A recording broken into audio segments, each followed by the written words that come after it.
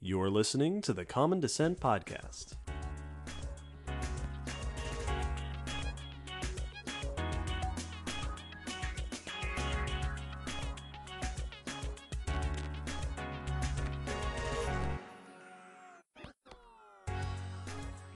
Hello, Will. Hello, David. Hello, listeners, and welcome to episode 73 of the Common Descent Podcast. 73. Today, our episode topic is trees. Cool. Wait, we don't know about trees. We don't know anything about trees. And you know what that means. Alley episode. It's an alley episode. Woo! After the announcements and after the news, we will be joined by our recurring friendly neighborhood paleobotanist, Allie Baumgartner.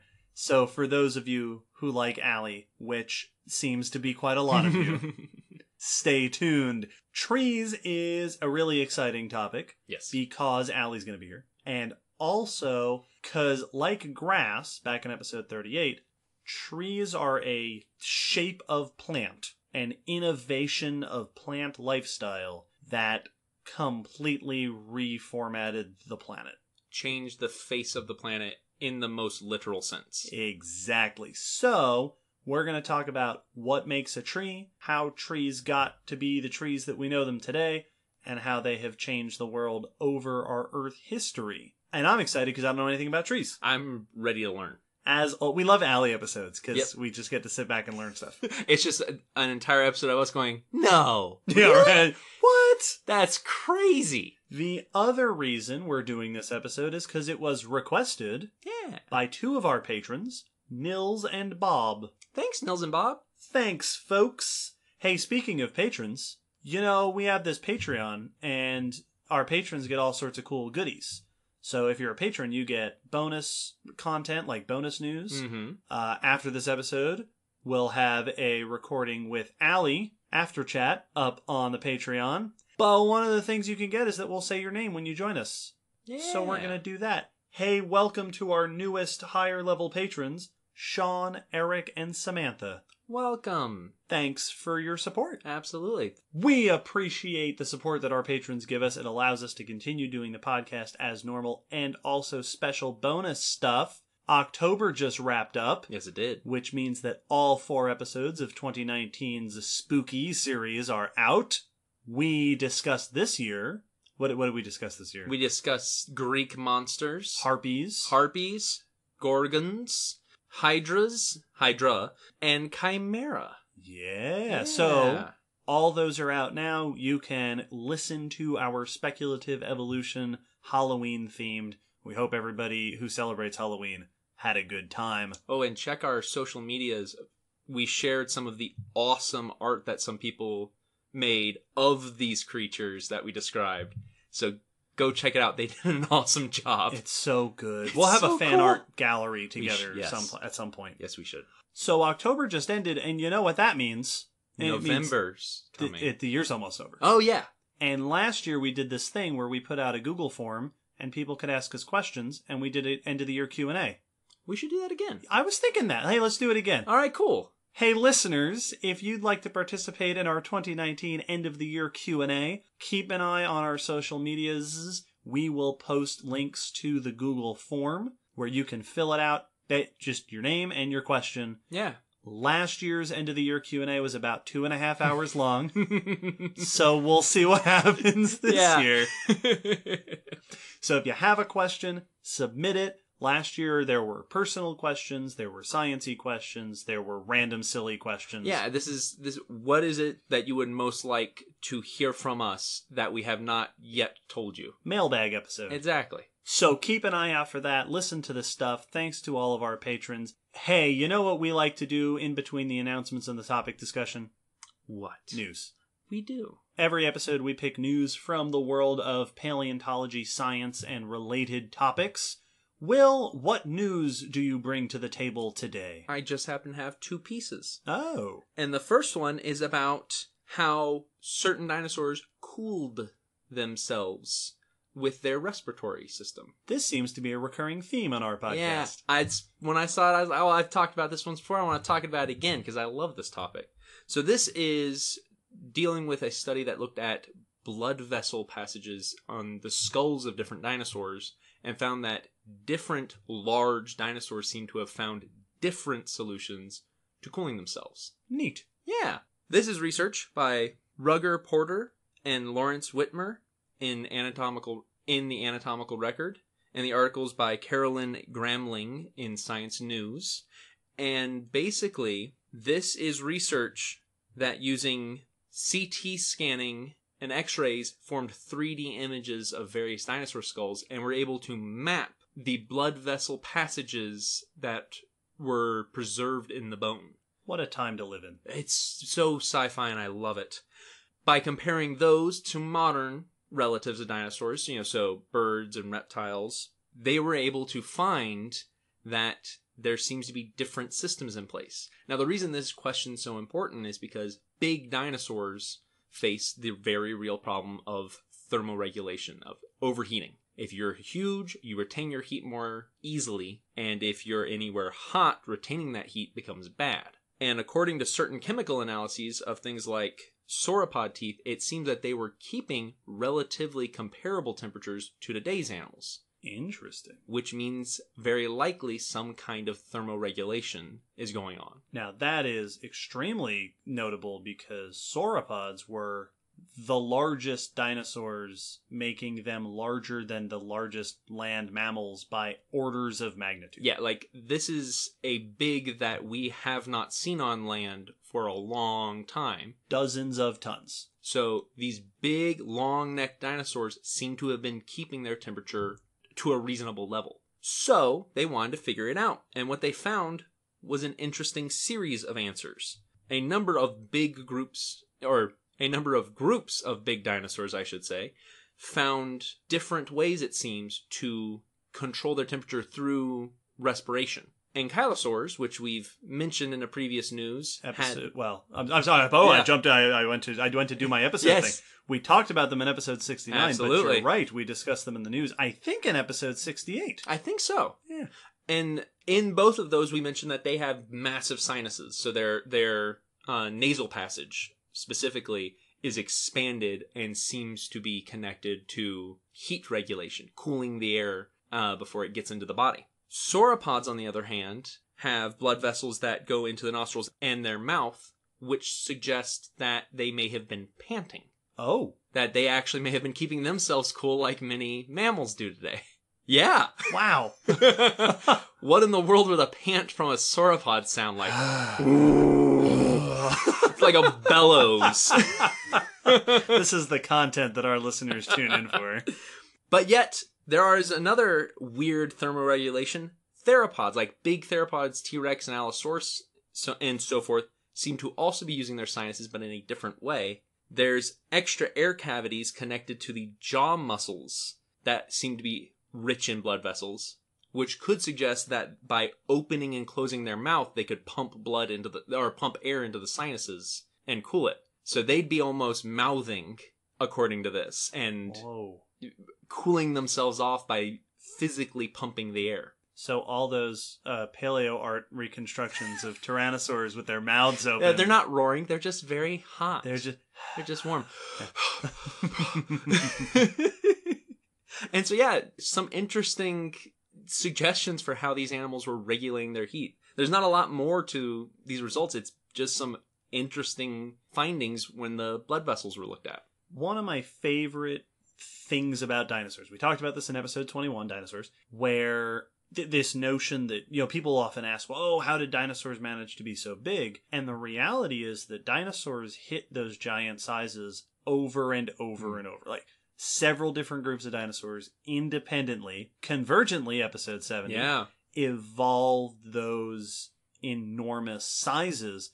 And so they achieved that lifestyle in different ways. Here we have 3 different avenues to solving the problem of having a giant hot body.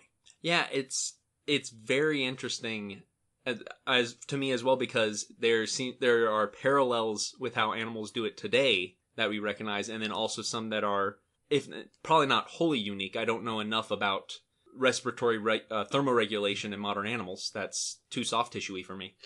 But like some of these are weird, and that's It's cool that dinosaurs landed on multiple solutions. I hypothesized that Triceratops had big ears like an elephant. Can't prove me wrong. I'm surprised we haven't found a theropod that has the big ostrich fanning feathers. You know, I well could have. Well, my bit of news is about a much less famous group of prehistoric animals, trilobites.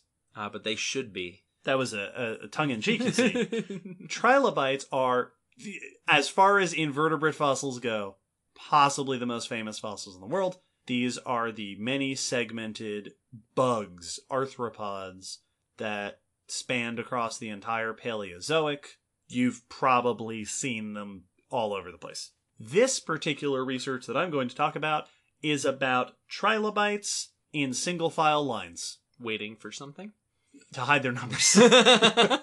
This is research by Jean Vanier et al. In Scientific Reports, and we'll link to an article in Live Science by Stephanie Papas. This research identifies specimens of a species of trilobite called Ampix priscus from the early Ordovician of Morocco, so just under 500 million years ago. And they are found, as the paper describes them, in situ, monospecific, linear clusters. Single file lines. You gotta love scientific jargon. Oh, I love it. They found 21 clusters of trilobites, ranging from 3 to 22 individuals in straight lines, lined up one behind the other like school children. That's crazy. They are all facing the same direction. Often, now these trilobites have little round bodies with long spines coming off of them. Yeah, they have those weird swoop backs. Yeah. And these authors noted that in many cases, the spines are touching the adjacent trilobites. So they're not like following several inches behind. They are keeping some degree of contact with each other. Ooh. Straight-ish, single-file lines of trilobites. And because they're all facing the same direction, they're in contact, they're consistent distance from each other, there's no evidence of them being moved around, they appear to be buried in situ, which means they weren't like washed into a valley and buried in a line. It looks like they were actually traveling in a line when they were buried. Huh. Which raises all sorts of interesting questions. Also, we'll have the link to this and all the other news in the blog post. Click the link, look at these pictures. It's so cool. They are pretty awesome. Now, a couple things to note about these trilobites. They are there was just over 100 different trilobites across the various clusters. Only one was a juvenile. They are all adults or near adults. So it's not like ducklings. It's not like mama trilobite leading her ducklings.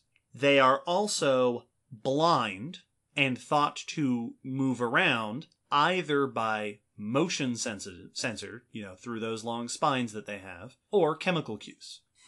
So they're not keeping an eye on each other. They are following each other's either scent or feel as they're moving in these lines. Literally the blind leading the blind. Indeed it is. Huh. The authors note that this kind of motion, we see similar things today.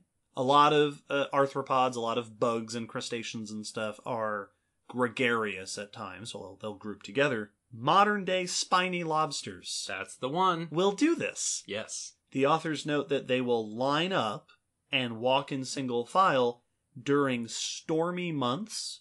They will walk in these lines through the quietest waters to stay safe. Yeah. And usually when they do this, their antennae are touching the one in front of and behind them. So we see this same behavior today. Now, these trilobites might have been doing it for the same reason. Indeed, the authors point out that the nearby sediments, so where these trilobites were found, show evidence of what are called turbidites, evidence of storm deposits. So sediment that was deposited rapidly and unusually in storm conditions. And in fact, the trilobites themselves in these clusters don't show signs of a struggle in their burial. and were probably buried rapidly under these underwater landslides and churning sediments and stuff. So they may very well have been trying to stick to quieter waters just like spiny lobsters do today. That's awesome. That's particularly cool, not only because we have fossilized behavior, which, woo, that's always awesome. Yep. But this is also not behavior that one might have expected from a trilobite, because so often trilobites are considered or just assumed to have been, very primitive early attempts at an arthropod. I say attempt, they were highly successful, but still, they were early on, so it's easy to not assume any sort of complex behavior or especially interactions. But this is really interesting. It means you could see them doing a lot of more complicated, more intricate behavioral things that we see crabs and crustaceans and lobsters doing today. Yes, and indeed, that is one of the points that the paper makes, that this is among the earliest evidences of collective behavior. It's been seen in younger trilobites in France, so not just in one place, multiple places, and apparently there are some Cambrian arthropods that have been shown doing a similar marching in a line thing. Huh. So this is not only evidence of behavior. By the way, they point out that it could be the storm deposit thing. It could also be that they were migrating to breeding grounds. Yes, because I know there are lobsters that will do that. They'll migrate as big groups. Yep. Because they can't swim. They just walk miles across the sand. Yeah. Gents, take a walk. But this indicates sort of where... It gives us clues as to where this kind of behavior originated. Mm-hmm. And so, really cool. By the way, I missed it a second ago. Episode 61, Behavior in the Fossil Record. I gotta keep up. Right? We're getting to where almost every other word's going to be. I can't wait. By the time we hit triple digits, 50% of the words in every episode will be other episodes. We're just going to have to record a third track. That will be... in the background. Episode 30, episode 24, episode 55. That's super cool. Neat. Well, my next bit of news is about an arthropod. Oh. And it has to do with ears, like the big ears Triceratops must have had. Right. Moth ears. Okay. Yeah. Moths famously have big elephant ears. Yeah, not big ears, but ears that listen for bats. Oh. Yeah. Certain moths are known to have ears that listen for ultrasonic sounds to avoid bats. Yes, I've heard of it. And actually, I think we may have talked about this. I think we mentioned it. In episode 52, Sounds on the Fossil Record. I think we mentioned it. And so this research is dealing with that topic because for the longest time, it has been, pretty much assumed that it's like, bats started flying, started echolocating, started hunting these flying insects, and some of them developed the ability to hear that echolocation. Makes sense to me. Yep. This research says, nope, the moths had ears first. That does not make sense to me. Go on. So this is research by Akito Kawahara et al. In the Proceedings of National Academy of Sciences. And the article we're linking to is by Ed Young in The Atlantic. So the basic story that has been pretty much the given in bat and moth research is that when bats took flight, this new source of nighttime predation that could see you in the dark using sound was enough to drive certain moths, to develop ears. Not ears like our ears, but the ability to hear that echolocation and avoid it. What this new research is showing is that most lineages of moths evolved their ears, because it's evolved multiple times, before bats developed echolocation. And in most cases by at least 28 million years. Wow. So they, for a long time, had ears, and then bats came along. So why? Why do they have these ears? This becomes even weirder when you look at the fact that a lot of their ears are tuned to ultrasonic sounds. So to try to answer this question, they first wanted to get a better idea of the overall history of moths. So they went and collected moths. They went to forests around the world at night with ultraviolet lights, collected them, compared the genetics of 186 species. Ooh. Yeah, this is a substantial study. And created a new family tree that shows how these different groups are related from that. I don't know how much it disagreed with previous ones, but they created one using this genetic material it also allowed them to map the major milestones in their evolutionary history, particularly hearing. So moth history goes back 300 million years to when the earliest ancestors of moths showed up. But we start seeing some of the interesting things more recently. About 98 million years ago is when some moths went from being nocturnal to diurnal and gave rise to butterflies. Aha. Yeah, which one of the authors, I think, or one of the researchers said describe butterflies as a group of particularly uninteresting diurnal moths. Take that, butterflies. Yeah, very barbed. But the reason this one's interesting is because bats have been blamed in this instance of their evolution as well. A while back, there was the suggestion that when bats came into the playground, they forced a number of moths to try to evade them by flying in the day. Oh. But bats didn't show up until about 55 to 65 million years ago. As we know from episode 59. Exactly. Bats. And it looks like they also didn't start echolocating until a little bit after that. So, once again, butterflies were doing butterfly stuff on their own without bats. So we've attributed a lot of stuff on this group of insects because of bats, but it turns out that no, they've been doing their thing for a while. The hearing comes up because it seems like moths evolved their hearing on 9 separate occasions. Cool. So yeah, very diverse. They're on different parts of the body on different moths. Like, it's super weird. Most occurred between 78 and 92 million years ago. Okay, so in the Cretaceous. Yes. So they were listening to stuff well before anything we know of were echolocating. There are some groups that evolved it later. The hawk and nocturnal hydelid butterflies both developed their hearing later on, so those could be connected to bats. It's not like it's wholly separate, but the vast majority, I think they said about 96% of hearing moths seem to have evolved that hearing ability long before bats. So what were they listening to? And to answer that, they looked at areas without bats. Oh. They went to Arctic regions and various islands where moths that can hear are present, but not bats. And what they found is in many of those situations, the moth's ears are tuned to a lower frequency. So they're not listening to ultrasonic sounds. They're listening to more mundane noises that would tune into rustling or flapping of a predator. Oh. So they think that moth ear evolution was just in response to environmental sounds. Then bats showed up. Then they started tuning those ears to a higher frequency to listen to the bats. So yeah. That makes sense. Yeah, exactly. So it's a situation that seems straightforward, but is much more complex when you actually look at the animal in question. So it could then very well be... It could still be that they were listening for predators. Yes. But birds and pterosaurs, perhaps. Yeah. And then when bats came along, the moths were like, oh, okay, well, now we have to turn the dial up. Mm-hmm. Because they're cheating. Yes, exactly. These bats are getting away with stuff. Yeah. I love it because it just makes me think how many other arms races are we misinterpreting because we're assuming a causal relationship that's not there.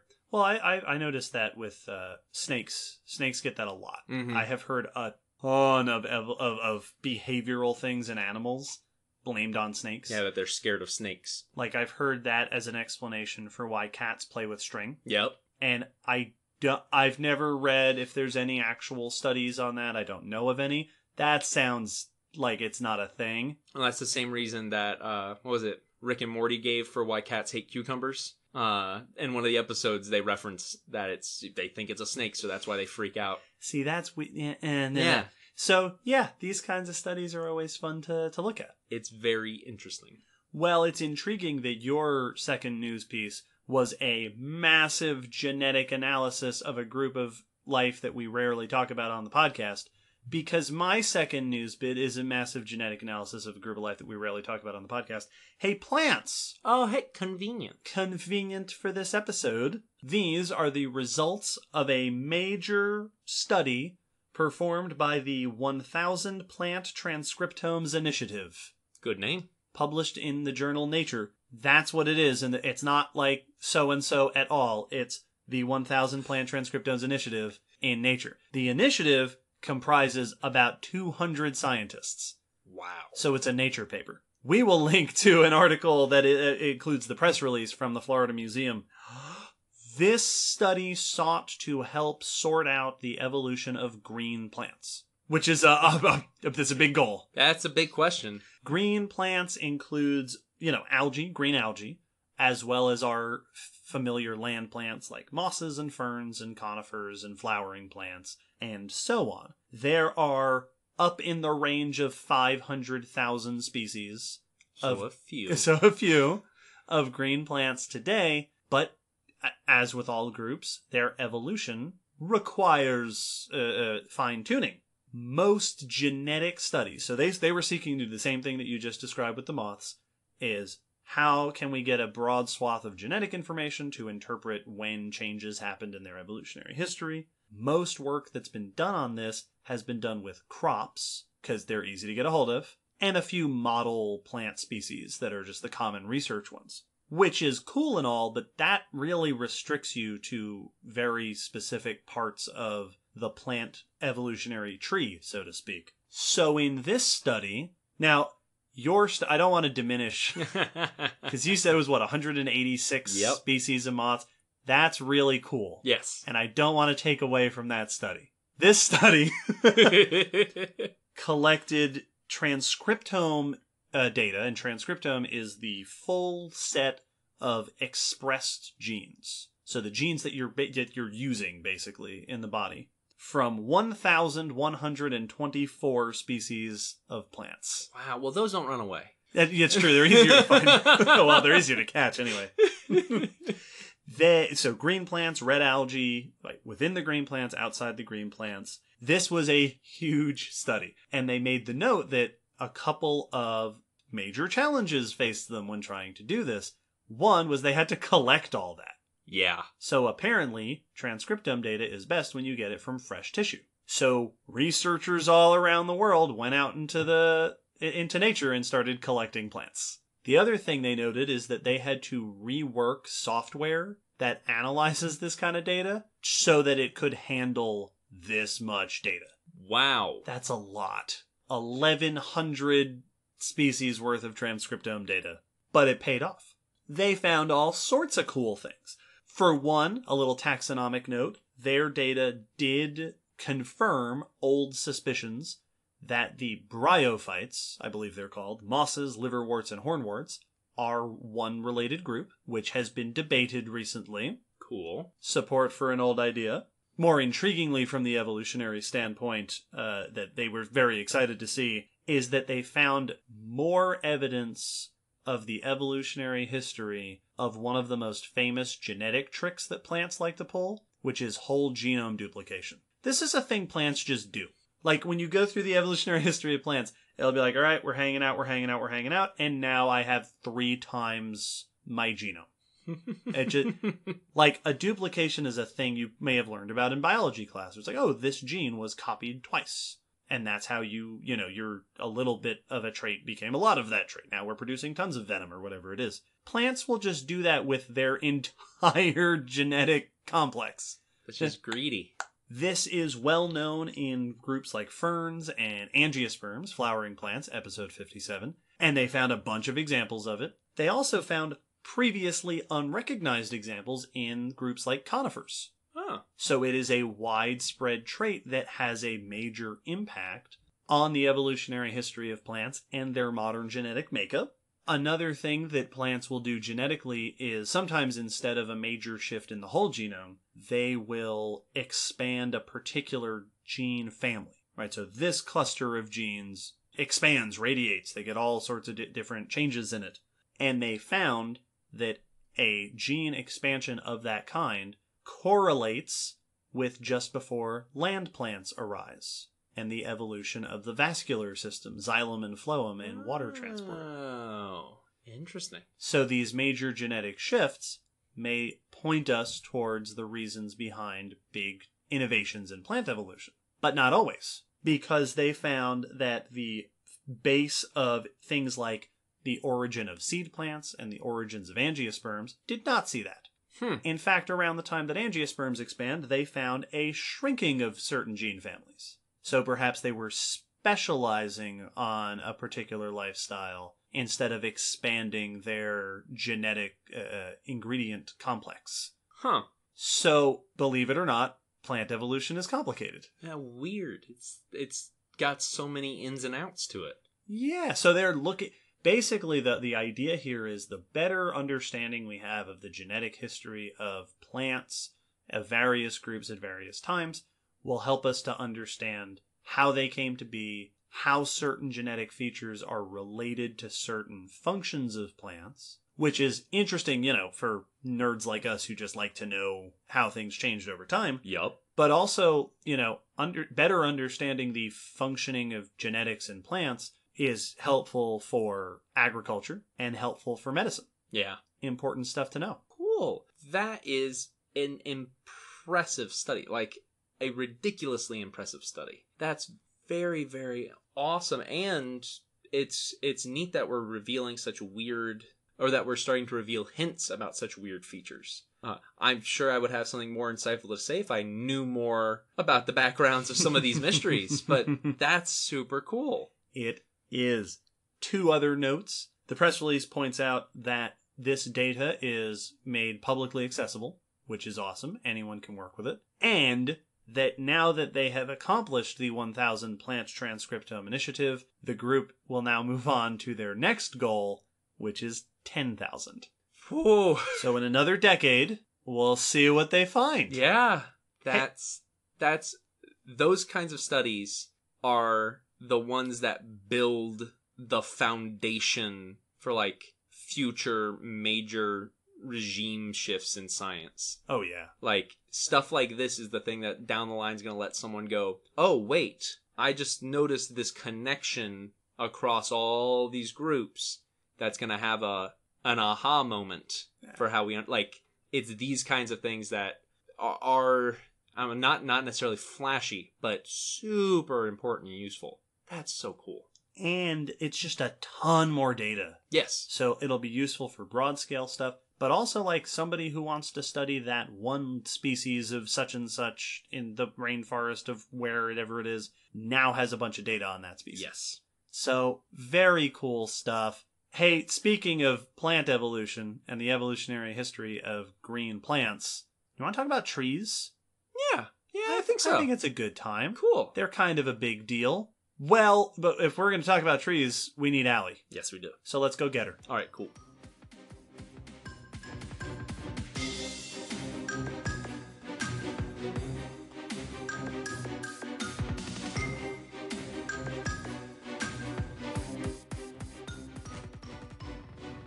Hi, Allie.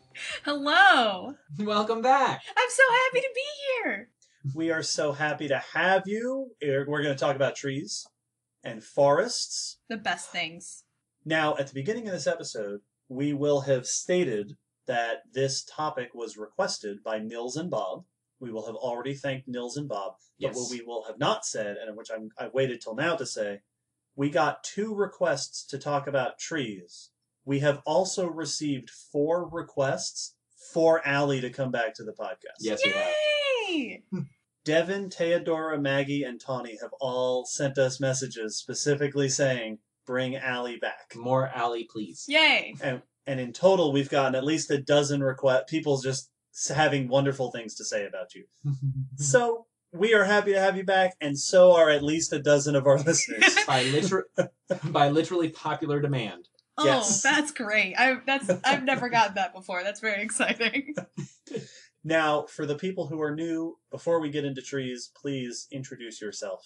Hello, my name is Allie Baumgartner. Funny story, my last name literally means tree farmer. So, nominative determinism. You got the right person. Yes. Did it. And I am a PhD candidate at Baylor University. I am a paleobotanist. So I study ancient plants as well as modern plants and how we can understand the relationship between plants and the environment that they live in and how we can use that for paleoclimate reconstructions. So you could say that I am a huge tree nerd. Nice. I have called myself the Paleolorax, so that's me. Yes, absolutely.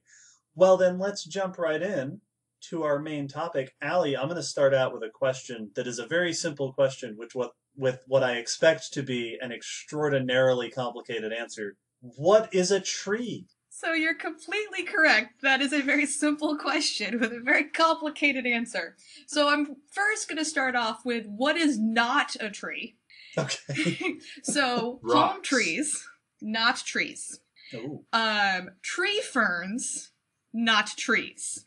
So the reason that those are not trees is because there is a very pedantic definition for what is a tree.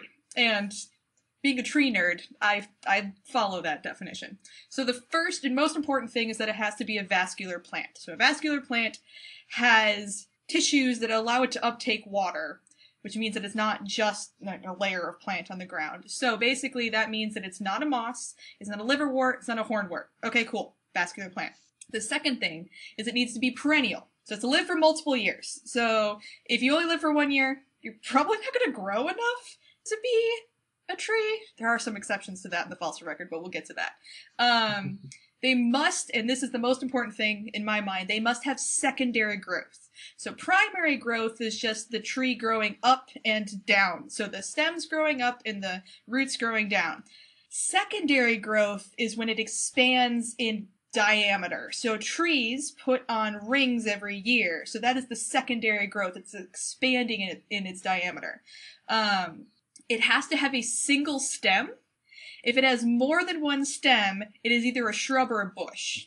So it's not a tree. And in addition, they tend to be at least 20 feet or 6 meters tall. Any shorter than that, and it's probably a shrub or a bush.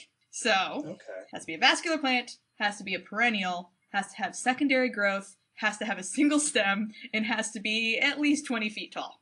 So it sounds like tree is less of a group of life, like a related clade, like a group of life, like cats or like whales, and more of a form and lifestyle description. So in botany, we would call it a habit. It has a tree habit. So yeah, it is just a trait rather than an actually taxonomically useful group. Many different groups, living and extinct, have been trees. So today, it's only conifers, so gymnosperms, pine trees, things like that, and angiosperms, so the flowering plants, basically every tree you see. There is a single monocot that is a tree. I did not know this until I was doing research for this episode. So the monocot Dracana technically has secondary growth, but they do it differently than dicots. So other angiosperms, which is really interesting. So I was going to say no monocots are trees. That is technically wrong. There is a single monocot that is a tree. So most of the plants we know are dicots. Yes. Right. In brief, what is the difference between mono and dicots? The difference between a monocot and a dicot has to do with the actual morphology of the seed. So a monocot means that it is monocotyledonous, which means that there is a single baby leaf when it first germinates, a single baby leaf, and then dicotyledonous means that there are two baby leaves. Monocot is an actual taxonomic group. Eudicot, so true dicots, is a true taxonomic group. However, how we use dicot in colloquially, we include things that are not eudicots. But it's basically non-monocot angiosperms. But that takes too long to say, so we just call them dicots. So magnolias are not eudicots. They are much more primitive, but they're not monocots. So we call them dicots. Okay. Sounds like another episode. Yeah. Yeah, I could go into that. So trees then are an example of, hey, episode 70, convergent evolution. It's true. That this is something that has appeared sort of. Now, I always think of, you mentioned secondary growth, which in a tree is wood. Yes. Right? That's the layers of bark. Do trees have to be woody? Yes. That's okay. The only way that only way you get secondary growth is with lignin.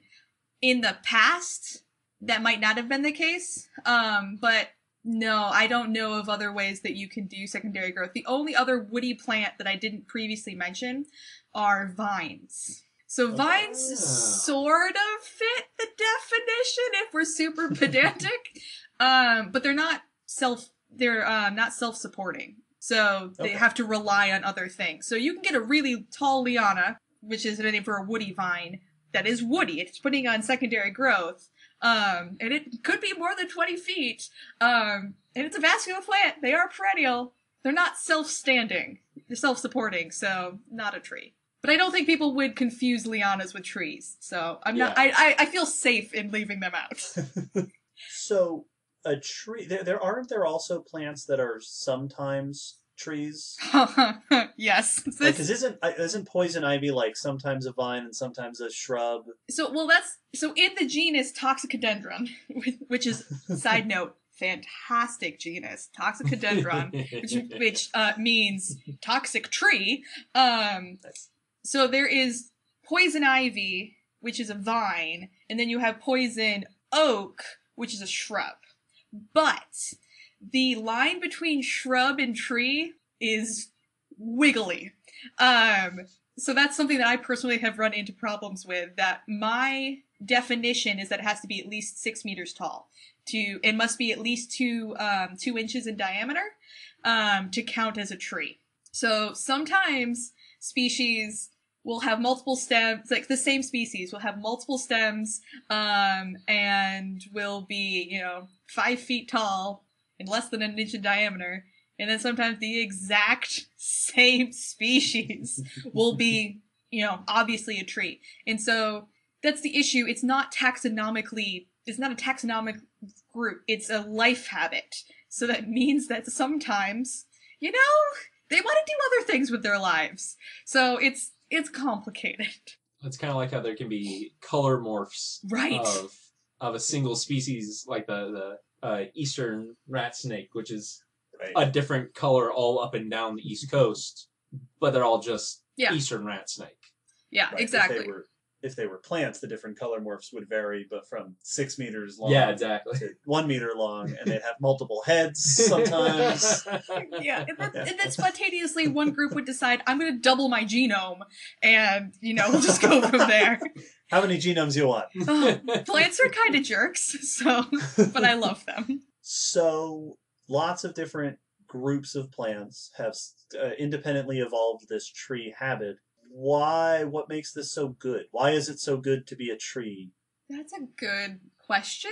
So it's hard to kill a tree, right? So there are ways to do it, but they tend to be very specific. So if you think of the emerald ash borer, it bores into ashes. It is specifically to kill ashes. It has exploited a weakness in the ash tree. Chestnut blight, again, it's very specific. And so it is hard to kill a tree. And it's good to be a tree. Like, it's good to be the king sort of thing. Like, if you think about in like a rainforest, those big trees, once they get done fighting each other, they don't really have to compete because their roots are deep. They can get all the nutrients they need. Their limbs are tall. They can get all the light that they need. It is an investment of resources. Secondary growth is not easy. You're expanding up and down and out at the same time. But if you can make that investment, some trees live thousands of years. So it's kind of the R adapted, K adapted. Are you, live fast, die young, just get your kids out there and then die? Or is this all right, I'm going to see my great-great-grandchildren sort of thing? So, and it also has to do with the amount of precipitation. All plants are thirsty, but trees are thirsty. So if you have someplace with a lot of water, trees are going to love that. You don't really see trees in arid environments. Okay. Makes sense. One more question. What the heck is a palm tree, then? It's a palm. Okay, moving on. Sorry. Big sigh. Big sigh. No, it's a palm. So you technically shouldn't say, it's like shouldn't call it a starfish, it's a sea star. It's not a palm tree, it's a palm. So what you're actually seeing are, it's basically support, if I remember correctly. It's where the previous leaves have fallen off, and it's just like root support. So instead of being straight up and down at the base, they get a little bit wider because you have to hold up this thing, because they don't have deep roots. They actually have a really shallow root ball, so they can't anchor themselves under the ground, so they kind of have to prop themselves up above ground. So technically I would just say, call it a palm. Drop the tree. It's an extra syllable. You don't need it. Just call it a palm. It's a very tall knot tree. Yes. Because, I mean, they've just gotten called trees because they're tall. Yeah. Right. Well, it's like we talked in episode 70 about banana trees, which are also not trees. Yes. They're palms. Yeah. This is getting very confusing. So, palm trees, not trees. Banana trees, not trees. What are trees? Okay. What is the modern diversity of trees like? The whole planet is trees, basically. So, if you have ever seen a picture of... So NASA has the cloudless sky picture of the Earth. And if you ever look at that, that's how my advisor starts every talk talking about plants. If you look at that, most of the planet is green. And most of that green is trees. So, of the major terrestrial biomes, more than half of them are dominated by trees. And even the ones that aren't dominated by trees are normally present. So if you think about, like, tropical rainforest, that is obviously dominated by trees, high temperature, high precipitation, so that's along the equator. And then as you move out, north and south, you have tropical seasonal forests, so not as hot, not as wet. If you move out from that, you have woodland and shrubland, so basically the transition between a forest and a grassland. So you have this woodland that's dominated by trees. When you go further north, avoiding those desert bands there, north and south, you'll get to your temperate rainforests. Those tend to be on every continent except for Africa, and they tend to be little patches on the coast. And then you get into your temperate deciduous forests, which are probably the second largest biome. Probably the second largest. And it's what dominates in the northern hemisphere. So we have in North America, there's a lot of temperate deciduous forests. In Eurasia, there's a lot of temperate deciduous forests. And then once you get even further north, you don't really see it. You don't have this in the southern hemisphere, but further north, you have the taiga, or the boreal forest. It is the largest terrestrial biome. I didn't know that until I looked this up, because you kind of forget. It's just cold up there. I don't think about what's up there. But it's the largest, and it's the only modern tree-dominated biome that is not dominated by angiosperms. Oh, that's cool. Yeah. Interesting. So, Episode 57 for more on what that means. So every other, tropical rainforest, temperate rainforest, every other forest is dominated by angiosperms, except for the taiga. That's gymnosperms, that's conifers, which is really interesting. Wow. This is one of the things that one of the reasons I was excited about this episode. Like grass, trees are a form of life that defines entire biomes. Yeah. That, it is... this whole swath of the planet is trees, and that determines most of the other features of that landscape. Yeah. I mean, it's to the point, like, if aliens were to come in and define our planet, they'd be like the wet one with the trees. Yeah, it's water and trees. Yeah. Yeah. Because if you were doing it from satellite, that's what you'd get, is lots of trees and then lots of water, and then you go back to trees. And then there are weird patches without that, but mostly. So we actually don't know how many trees there are on the planet. That's fantastic. Yeah. That makes sense. Which is exactly because who's gonna go count all of the trees? Sounds like a citizen science project. Right. But there are a lot of trees where there aren't people is the issue. So the way that they do it is actually by satellite. So you can get a sense for, the average canopy size. Well, there's this much canopy. there's probably this many trees, but that's only going to get you the top level of the canopy. Many forests are multi-storied, so some of our friends are not even getting up into that top level of the canopy. So who knows? Who knows how many trees there are? What defines a forest? Ooh. Okay. All right. So, according to my understanding, it has to do with canopy cover. So the difference between like a woodland and a forest is how much of the sky is blocked out by trees. So Reagan Dunn, who's now at La Brea, she's a paleobotanist. And so what she has done is she has developed this really, really cool proxy to get a sense of canopy cover in the fossil record. So leaves of plants are made to collect light. That is the point. They use them for photosynthesis. And so the cells in the outside of the leaf, where it is, looking at the sun, depending on the amount of light that it's getting, will be a different shape. Right. And I can't remember which way it goes, but it has to do with how wiggly the margins are. So is it like super squiggly or is it super smooth? I think it's spiky in warmer regions and smoother in cooler regions because it has to do with water retention. Mm-hmm. I think. No, yeah, that's for the edge of the leaf. Yeah, that's the edge of the leaf. That's for the edge of the leaf. I'm thinking of a different. But I remember that. That's true. I am very proud of you. I have taught you this. No, so these are epidermal cells. So this is like a layer down. The actual shells, the shape of the cells of the epidermal layers, that top layer of the leaf. The squiggly versus, because it has to do with, I can't remember which is which, but being able to collect as much light as possible. And so you can basically calculate how squiggly it is, and use that to calculate, is this completely covered, there's basically no light coming through, or is there, absolutely no canopy, you're in Montana and there's nothing around you for as far as the eye can see, so that's the main way that you can tell, so that's the main way that you can differentiate between a woodland and a forest, is a woodland is going to be much more open, a forest is a closed canopy. Okay. Very cool. So all trees rule the world.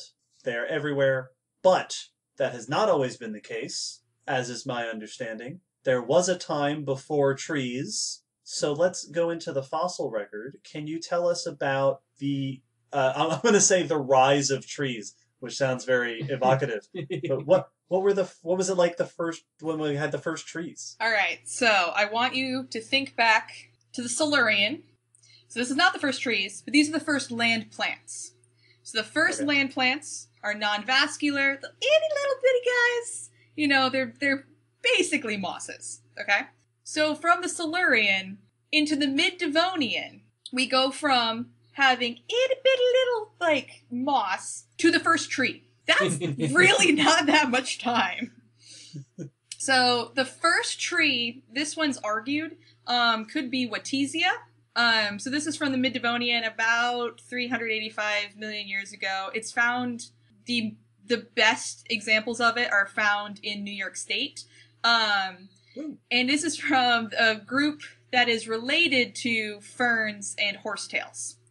So vaguely reminiscent of them. They're not, I don't remember if this group is around today, but related ferns and horsetails. And it's important to remember, this is not like a tree like we know it. Instead of having leaves, it had fronds like a fern. And then instead of having seeds, it had spores. Huh. So I believe the paper on this came out in 2007. So there's still some debate of whether or not this is actually a tree, but the first possible tree, mid-Devonian, the earliest undisputed, yes, this was definitely a tree, is in the late Devonian. So actually not that much later. About 383 million years later. Or 300 million years later. So about 383 million years ago. So about 2 million years later. And that is our dear friend, Archaeopteryx. Not to be confused with some feathered dinosaur thing. Episode 37. So the spelling here is actually important. So archaeo is ancient, and it's not pteryx. That means wing. So that's going to be our friend Archaeopteryx, the bird thing. This is Archaeopteris. So Pteris, pteris, means fern. So this is ancient fern, which makes sense. You know, ferns and feathers look very similar, so I understand why the words look very similar. But I feel like the people who named this knew exactly what they were doing. Like, just trying to confuse people. I kind of love it, though. It's darn paleobotanists. The worst. So Archaeopteris is the first definitely tree. The cool thing about it is that, so unlike, not necessarily unlike animals, but to a greater extent than animals, there are just a lot of parts of plants, lots of parts of trees that don't look anything like each other and may not be preserved anywhere near each other. So this is something that happens a lot, particularly in these Paleozoic forests, where you'll find the roots. The roots will get one name, and you'll find the stem. The stem will get one name, and then the leaves will get another name, and the reproductive structures will get another name. So Archaeopteris, I believe that's the name of the leaf, and because it came first, it's the name of the whole thing. But the wood is called Calixylon.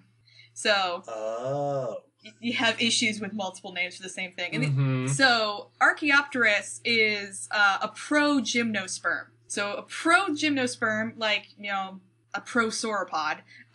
Pro means proto, like it's not there yet. So before the gymnosperms. So progymnosperms look very much like gymnosperms, but instead of having needles or leaves like that, they have fronds. And instead of having seeds, they have spores. So these were actual trees. They could be 80 feet tall, so 24 meters, a meter and a half in diameter, 5 feet in diameter, and they look like I saw it described as a top-heavy Christmas tree. My advisor describes them looking at like Dr. Seuss trees. So very long trunk, and then at the very top, you have all of the fronds. So exactly. So this is actually an index fossil from the late Devonian to the early Carboniferous. So they're very, very common. They're very distinct. And they are the earliest trees, and they have probably the best name. And that's a tree. Yeah. Like, that's not, it just meets the height requirement. Like, no, that's a big tree. Yeah, I was going to say, plants did not waste any time. Like, they were like, we got lignin, we got deep roots, the sun's up there, 80 feet. That's what I was saying. Let's go to the sun. There's no ceiling. Exactly. The ceiling can't hold us. Just right off the bat. Yeah. Plants don't mess around. Yeah, No. apparently not. How long did it take vertebrates to get on land? Jeez. That's what I'm saying. Yeah. Well, you had to have the plants up there first to, like, have oxygen. And then the animals are like, oh, all right, we'll follow. We'll follow. Well, it's like, the video History of the World where it zooms through and they have the moment where the earliest tetrapods come out and it's like, hey, come on land. It goes, no, there's no food up there. And then keeps tempting them to come up until they finally do. But in that example, it would be, no, it's just moss. Oh! Where did the sun go? Exactly. Yeah, so that's the first tree. But very soon after that, they were no longer alone. And so that's when we get the earliest tree-dominated biome.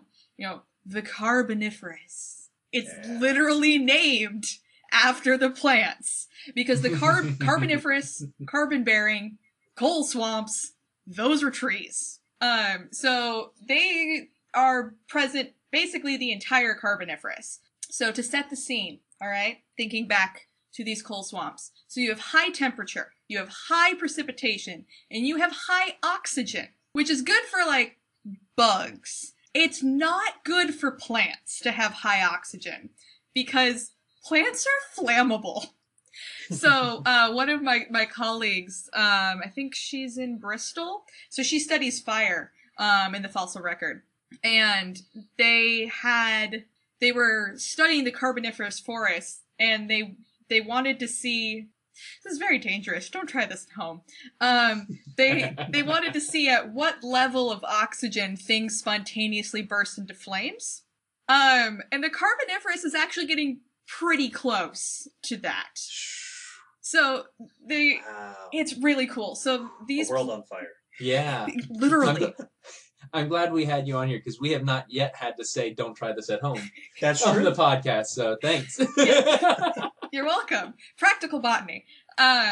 So these forests are Dr. Seuss forests. They just have weird shapes, and strictly speaking, I don't know if they have true wood. I think most of them do. So I think they actually pedantically count as trees, but they look completely different, and they're different groups than we see today. So you have ferns, you have seed ferns, you have progymnosperms, you have things that are related to horsetails, you have things that are lycophytes, so club mosses, spike mosses, quillworts. You probably have never actually seen one. So yeah, Sigularia, Lepidodendron, which is also a very, very good name for a plant. Calamites. So the cool thing about these forests is that because the oxygen is so high, the hydrology of the trees themselves is fundamentally different than trees today. So remember, I said it's very flammable. So these trees, there's a lot of evidence to show that these trees are just pumping ridiculous amounts of water through their tissues, possibly as an adaptation to not be on fire. Wow. Yeah. The built-in fire extinguisher system. Wow. Yeah, they're fire hoses. That's a wet sprinkler system. Yeah, where exactly. the water is in the pipes the whole time. Yes. Exactly. Yeah. Exactly. So originally people thought that they were just, they're primitive. They don't have very effective or efficient plumbing. It's like, or maybe they did it on purpose so not to be on fire, which is nice. Absolutely amazing. So in the Carboniferous, you have these extensive coal swamps, and like the preservation here is just amazing. So there's a locality in Illinois, Maison Creek, where you have these nodules, and you just crack open nodules. It's like, oh, that's an entire fern. Oh, that's another fern. Oh, that's another fern. Like, it's amazing. It's exceptional. You can see the spores on the fronds. So you have these extensive forests. And then at the end of the Carboniferous, you see changes. So the center of the continent starts to become drier. So in the outsides of the higher latitudes, you have the beginning of conifers. So gymnosperms are arising on the outside. And then basically in the center of the continent, where these rich forests were, you are starting to have increased seasonality and increased aridity. And these plants they evolved to be fire hoses. They don't do well if they don't have a lot of water. And so what ended up happening was you have these isolated pockets of forest, and they can't move in between, and you have this huge extinction. So it's the Carboniferous rainforest collapse. So at the end of the Carboniferous, going into the Permian, you have a fundamentally different biome structure. So instead of having all of these really lush forests, you'll have much smaller, isolated forests in the higher latitudes, which is really cool, but really sad, because a lot of them went extinct. Yeah. Now, for clarity, when you say the continent, we are talking at this time period about Pangea. The best continent. There was the continent. Yes. There was only the one. Which is really interesting, because if you think about it, if you're in the center of Pangea, you're really, really far from the coast. Mm-hmm. Yeah. So that's like which is great if it's humid. But once you have increased aridity, you're not going to be bringing in, wet air. It's like a super desert. And we like plants and all, but to talk about animals for a second, all of this tree setting, right? The time period that we see the rise of these forests and these early tree-dominated biomes, are also the times that we see a lot of diversification in animals. Mm-hmm. So we've talked on the podcast here and there before about the rise of early tetrapods and amphibians, and then early reptiles, and then a little later on the early mammal relatives, episode 47, early synapsids and stuff. This is taking place with this background. Like Ali said, you needed the plants on land before the animals could really go on land. And yeah, with environmental diversity, you start to see more diversity in the creatures that inhabit those biomes. Yeah, but plants are not just your green background. They had to do substantial engineering. And so forests greatly, that's a great segue, forests greatly alter landscapes. That's what I do. You're professional. So, starting with Archaeopteryx. So, the trees, especially if they're deciduous, when they drop their leaves or fronds or whatever they have, this leaf litter or plant litter it's basically a good way of getting nutrients into the system. So there's evidence that shows that the leaf litter left behind by Archaeopteryx went into the water and led to a huge diversification of freshwater fish. Oh, nice. Because suddenly there was just a lot more nutrients, and so you had a lot more options. And then in addition, this is the first plant with a substantial root system. This is the first time you really have true soil. So, the smaller plants, they don't really have extensive roots. It's once you get these really deep roots that are mechanically and chemically altering the soil, like you have actual soil that's forming. You don't really have that before that. And in fact, so the Carboniferous forests changed the hydrology of the planet. So before that, water was going from high elevation to low elevation. And that's basically it. Once you get to the Carboniferous and you have substantial plants as basically obstacles, then the water has to move around. And that's when you see basically the difference from just like sheets of water to these, braiding systems, which that's when you really get the first true floodplains, because it's changing the hydrology of the system. And so the changing the hydrology of the system, making putting the leaf litter and the woody debris into the soil and into the water, you're fundamentally changing the environment. And then today, rainforests specifically, but most forests make their own weather. So plants are tubes that bring water from the soil and they release it into the atmosphere. They don't really want to, but, chemistry happens. And so by taking the water that was in the soil and then putting it into the atmosphere, that develops clouds, which is why rainforests are cloudy.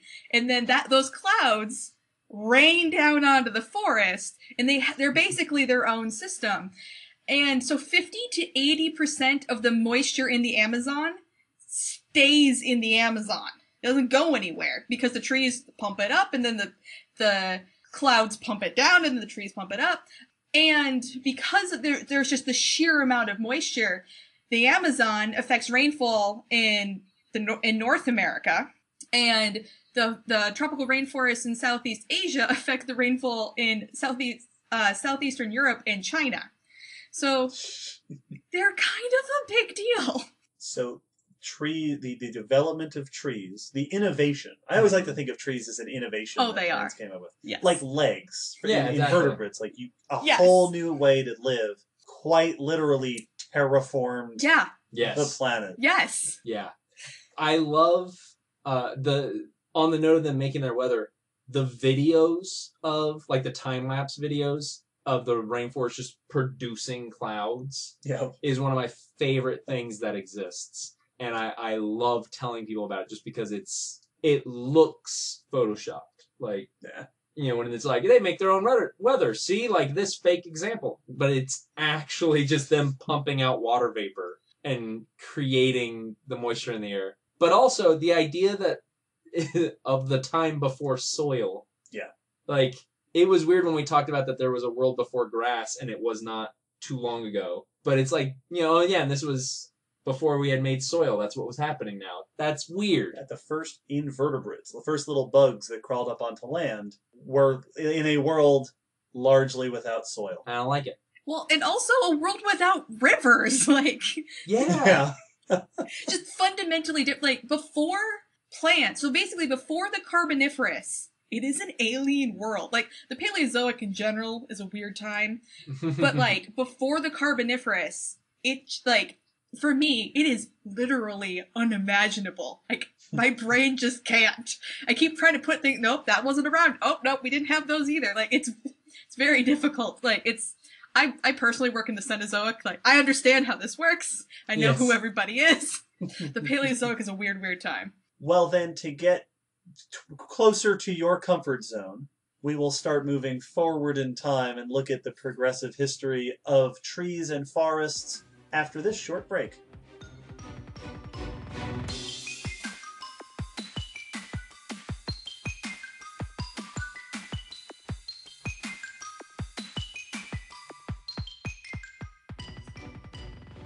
So, late Paleozoic, we see the origins of trees and tree-dominated biomes. Now let's move forward.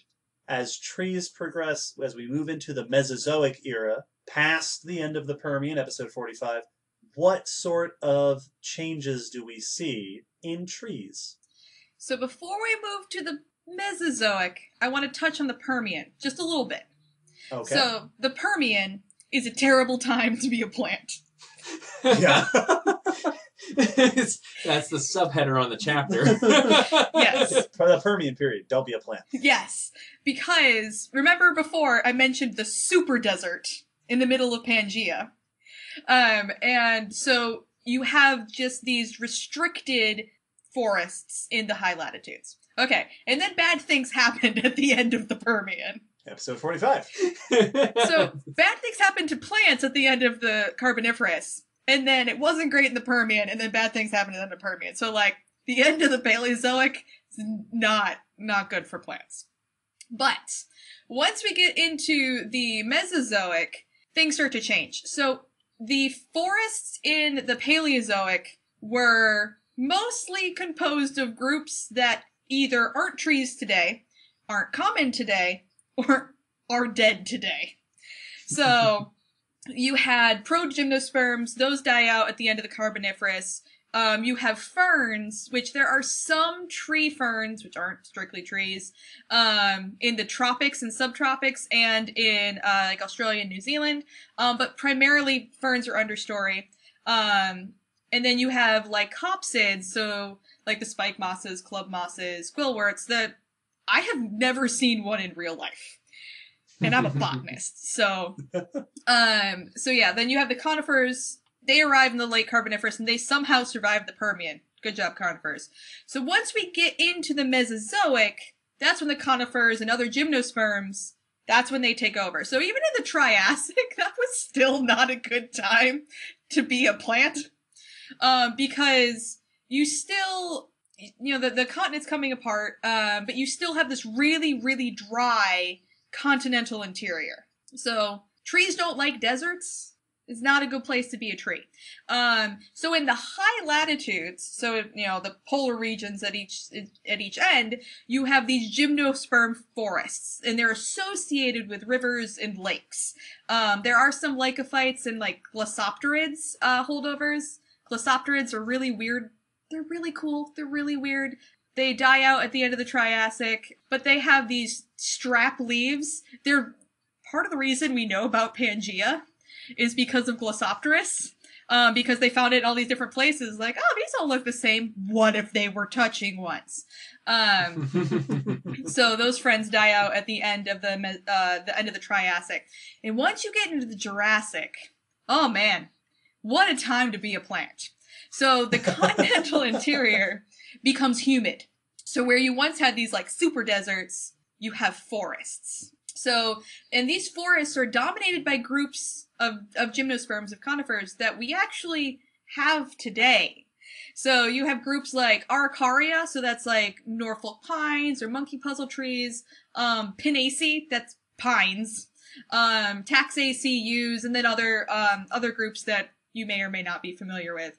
In the Jurassic, in the low latitudes, so near the equator, the only extinct group of gymnosperms They dominated.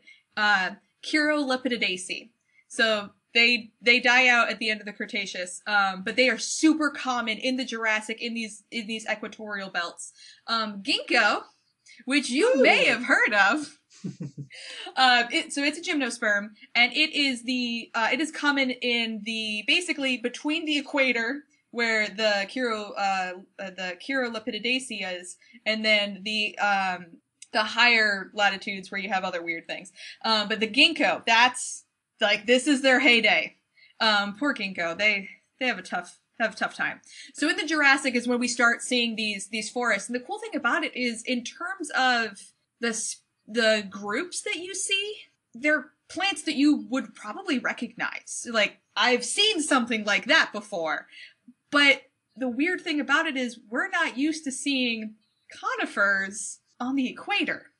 Yeah, I was going to say, that's what I was going to say is, so this Jurassic, dinosaurs, no grasslands, angiosperms, episode 57, are not really on the scene much yet. But you mentioned earlier that today the gymnosperm-dominated forests are at the highest latitudes, way up north, way down south. Mm-hmm. Or I guess mostly way up north. Yeah.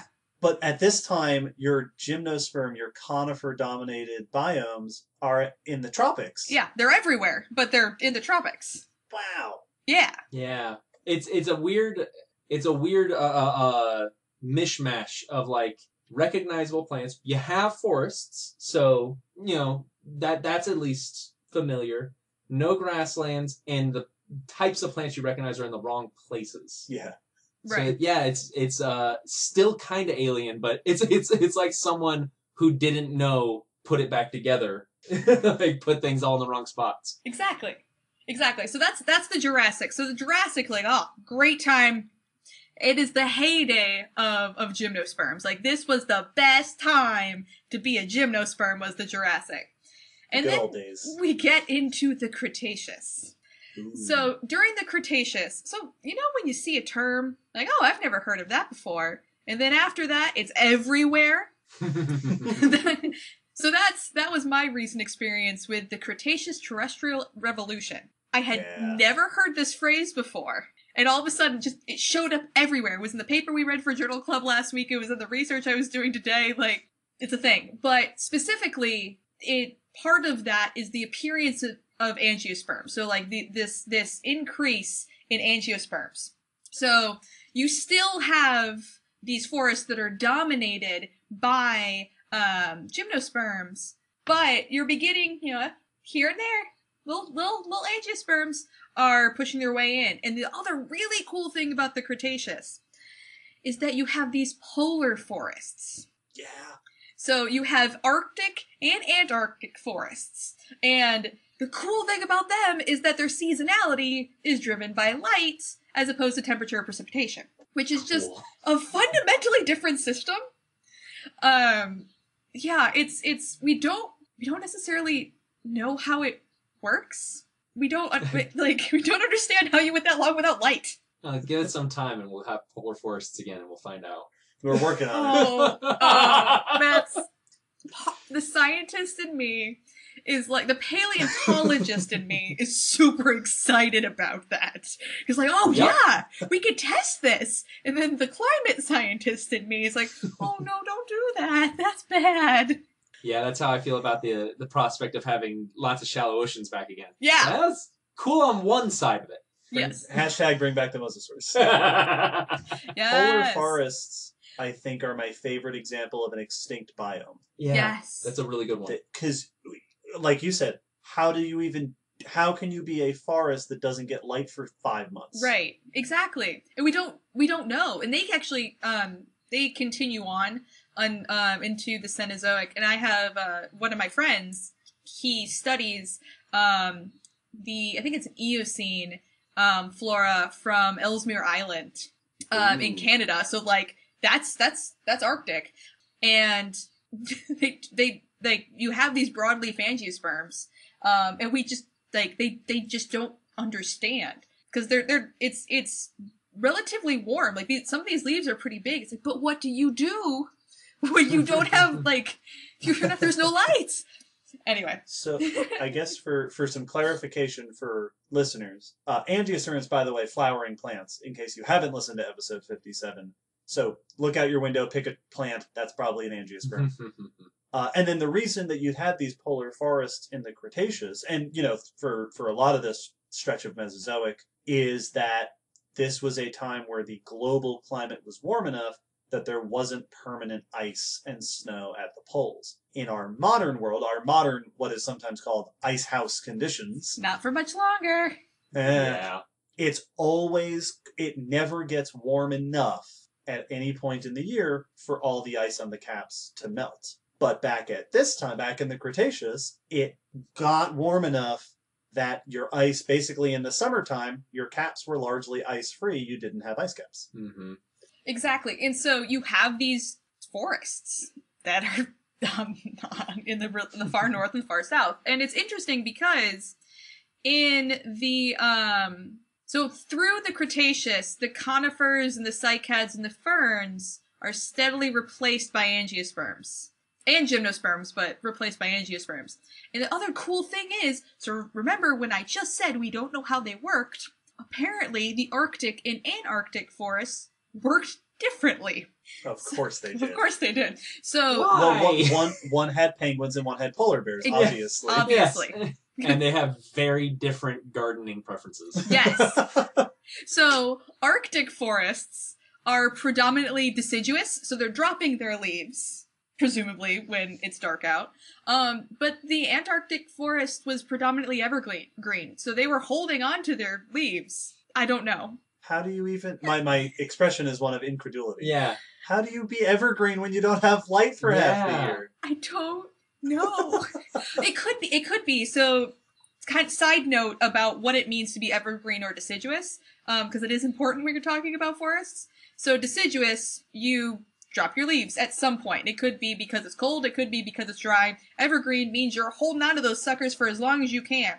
And the reason for that is how much work you put into making it. So an evergreen leaf tends to be a much heftier leaf. They tend to be much thicker, and just in general, the plant is putting a whole lot more work into these evergreen leaves because they are going to hold on to them for a while. Whereas deciduous leaves, they tend to be pretty flimsy because you're going to drop them soon. So, why put any effort into it? So that could be it, right? So in the Arctic forest, they're not putting a whole lot into their leaves because they're just going to drop them in a few months anyway. But maybe these Antarctic forests are putting just a lot more work into these leaves, and so they don't want to give them up, even though it's dark out. It's like when you buy a really nice new outfit, and you're totally overdressed for the occasion, but you paid a lot of money for that, and you're gonna look nice. Like using a way too nice tool for a job. Right. So, yeah, but I have it. Right. So why wouldn't I use this tool? Yeah. Exactly. That's so interesting. Cool. Neat. Yeah, it is neat. It is neat. So, at the end of the Cretaceous, there was a bad day. Episode 5. So, through the end of the Cretaceous, you're seeing this increase in angiosperms, and then there's a bad day at the end of the Cretaceous, and it didn't affect... So, the end Cretaceous extinction did not affect plants in the same way that it affected animals. So, in fact, only one family of gymnosperms went extinct. So I mentioned it before, the Chirolepididaceae. Groups of angiosperms did go extinct, but in general, they actually didn't do so bad.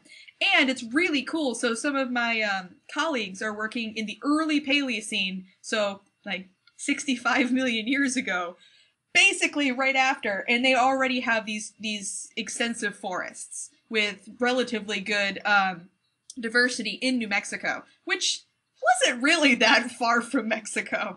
No, that's in the blast path. Yeah. Of So the asteroid impact. it did, and we really shouldn't be that surprised that plants didn't take very long to recover. I mean, it didn't take them very long to go from being on land to being trees. Little asteroid is not gonna be the end of things for plants. Well, I mean, we can watch reforestation happen after volcanoes wipe a place out. Exactly. Yeah, and I mean, that's got to be fairly comparable to the level of devastation. And if plants can just go, Lava bed? Okay. Well, they can do this wonderful thing that animals can't do, where they can, like, throw a bunch of babies on the ground and say, now you stay there until conditions are good. Yeah. Don't come up until the air is clear and things are good again, and you're not going to erupt into flames. And then they do. Yeah, we're playing the quiet game Yeah. until we don't die. Don't come back until the Paleocene. Exactly. And it's amazing because basically from the very beginning of the Cretaceous, if you ignore the weirdo animals and you ignore the distinct lack of grass, it's fundamentally a very similar system to today. The only difference, in addition to not having grasslands, they're actually, ready for this, there were no true rainforests until at least partway through the Paleocene. I have visited Castle Rock. Yes, that's which is the famous. next. Are you going to talk about? Okay, yes. cool. So I knew that Castle Rock, which you'll hear about in a second, is this famous rainforest site. I did not know that it was among the first. They argue that it is the first. So dinosaurs, in the non-bird sense, didn't have rainforests? So rainforest. This is when I put my pedantic hat back on. Sure. So rainforest means something very specifically from a hydrologic standpoint. The way that, as I mentioned before, the way that rainforests move water is very particular. And they were able to look at it with isotopes from a site from Panama. I believe it might have been late Paleocene or early Eocene. It takes a long time to see these actual hydrologic, like all these actual water isotope patterns that we see in modern rainforests until you don't really see that until the Paleocene. Even though in terms of the space that they are taking up, they are reminiscent of a rainforest, but pines and, conifers in general, gymnosperms in general, are not thirsty like angiosperms are. Angiosperms move a lot of water, and they transpire a lot of water. And so gymnosperms just fundamentally don't make their own weather, and they're not hydrologic engineers in the same way that angiosperms are. However, I have heard arguments that in the Carboniferous, when you have these trees that are just fire hoses, maybe they did. Maybe they were hydrologically reminiscent of a rainforest, but I don't know. So if that's true, then the time span would go rainforests, dinosaurs, more rainforests. Yeah. Correct. Like, dinosaurs today would be really miffed to discover that they just completely missed. They lived in the rainforest gap. Yep. Because of the darn gymnosperms. That's what it sounds like. That's true. It's because of Pines and Friends. Yeah. No, and it's such a weird concept to be like, you could have a forest, rivaling, size-wise, today's giant rainforests. Right. And in the same place. Yeah, Yes. in the same spot, same size, just minus that crucial rain part. Huh. Weird.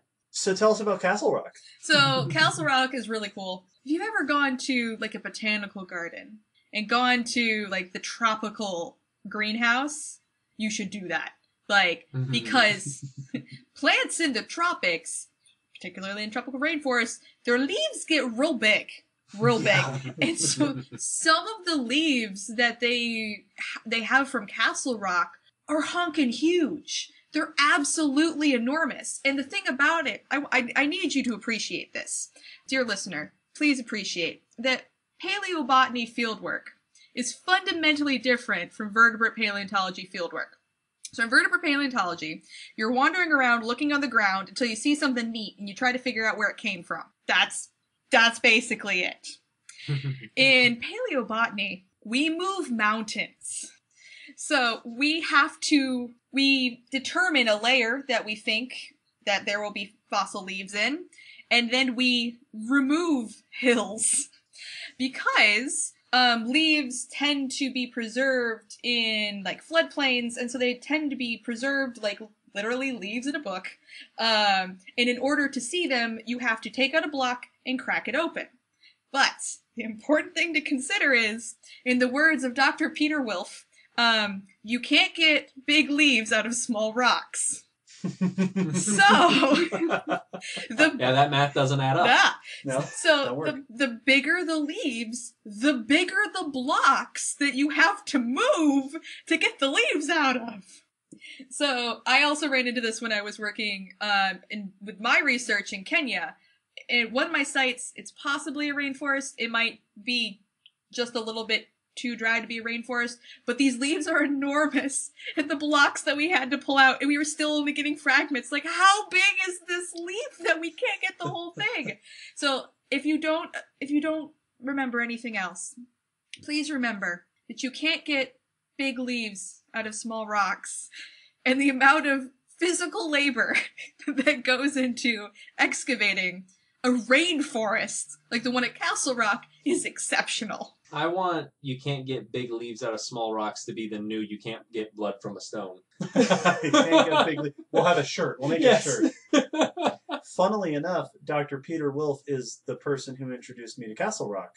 Because he was, for a short time, he was my advisor. He taught the class that I took, that we went on a field trip out to Colorado, which is where Castle Rock is. Yes. Right? It's like near Denver. Yes. Most things are near Denver. That's very true. Peter Wolf was the first of two paleobotanists. The first two paleobotanists I ever met who are both very tree-like themselves.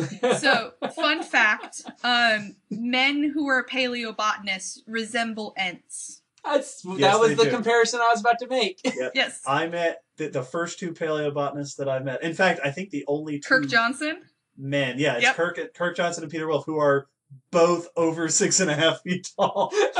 And proportionate. They're not they're like our friend Sean. Yeah. They're not like tall and skinny. It's just a scaled up human being. That is exactly how I describe them. They are human, scaled up to 150%. They are Ents.